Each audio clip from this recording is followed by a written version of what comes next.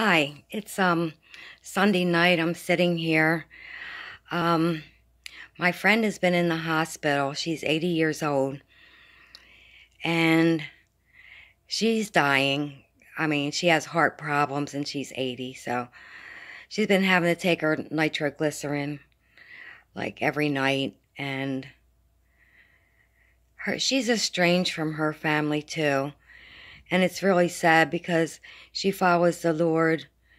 And for some reason, when you start following the Lord, people hate you without a reason. I had to make a phone call to the granddaughter and the daughter who haven't seen her in years and years and years. And it's just sad. It's just really sad. I called them. I wasn't supposed to call them until after she passed away. But in my heart of heart, I had to call, just to let them know that she's on her way out. She's dying. And, left the ball in their court to let them, do what they want to do.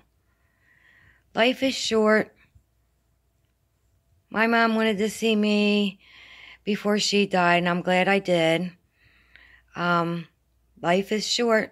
You never know what's going to happen to anybody. And there's my little guy in the back with the angel looking over him. And there's my 4 children who I love with all my heart. And there's all my pictures of my family. And especially with the little ones, they're the ones that hurt. Those are the ones that hurt the most. And in the Bible, people that mistreat children and hurt children are the ones that are going to get the worst wrath from God. So, I just don't want to see anybody go in the fire pit. It's time to everybody takes a look and reflect on what their life is all about.